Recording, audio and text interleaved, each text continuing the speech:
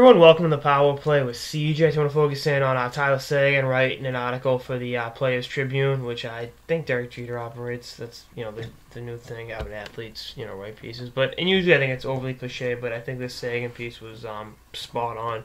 I talked about going from having to ride the bus, the subway, and a 20-minute walk with this hockey bag to play hockey play high school hockey in Canada, and eventually going to the OHL and in 2 years, going from being a fourth line in the OHL to winning the Stanley Cup in Boston.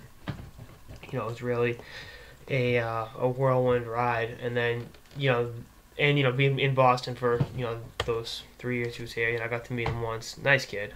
Immature, but nice. But then again, for me to say someone my own age was immature is, hypocritical, considering I'm still working on the growing up thing myself, 4 or 5 years later. So, but you can see that there was immature, more of a goofball than anything else, and I just think that going from that situation where he was in the OHL, big time scorer, ends up and playing a bit role on a Stanley Cup championship team and then won the Stanley Cup as a teenager.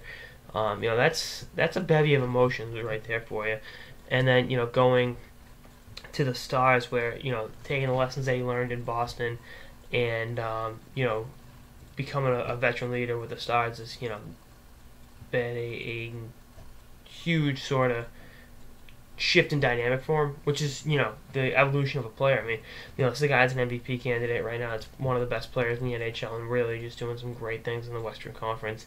And you can look back on him being written off as a party animal when he was 21, which I think one thing with these kids is I'm saying kids, me 100%. They are. They're, between 19 and 20, 21. I mean, who among us hasn't, had some regrettable decisions during that time frame? And I mean, a guy like Sagan's held to a higher standard because he's a pro athlete, but the bottom line is he's still growing up and, still, a whole lot of learning to do as you get older. And, that's just the nature of the beast with growing up, whether you're a hockey player, a college student, whatever you are. And that was the case with Seguin in Boston, and he's been able to use what he learned with the Bruins to become a very, very important part of the Stars. And his story, it's well worth the read. It's a very, very good read, and really puts a lot of things in perspective in terms of his player development and his maturation on and off the ice. So definitely recommend it. Tips his valet as well too, just FYI. But anyway, that's on episode of the Power Play with CJ on Tyler Seguin. Article for the Player Tribune. Stay tuned for more episodes for the season and beyond. Later, guys.